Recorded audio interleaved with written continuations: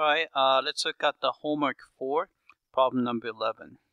Alright, so we have some information given. It says that the function value at x equals -2 is -2.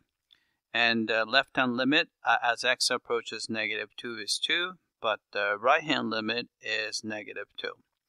Alright, so let's pick the correct picture here.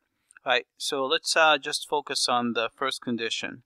Alright, function value is -2 when x is -2. Right? So if you go to -2, it looks like this is going to give you a +2, so A is not the right one. And B has the same problem, right? And -2, then you're going to have a positive value. So when x is -2, so you have a dot there, so that's going to be -2. So this is promising.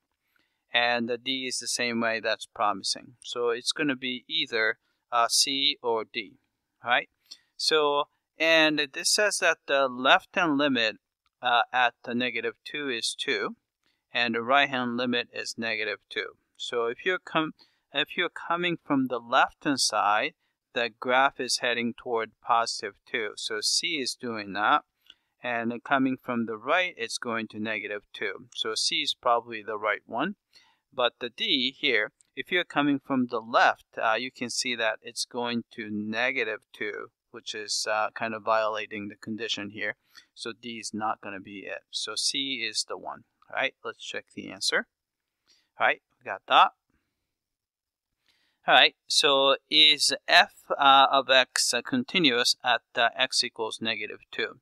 All right, remember that for a function to be continuous at a point, the limit value and the function value must be the same. And in this case, at x equals -2, you can see that the left-hand limit and the right-hand limit do not agree with each other, which means that the limit doesn't even exist there, right? So therefore, it cannot be continuous. So answer is no. All right, so final check. Right, that's it. I hope that this was clear.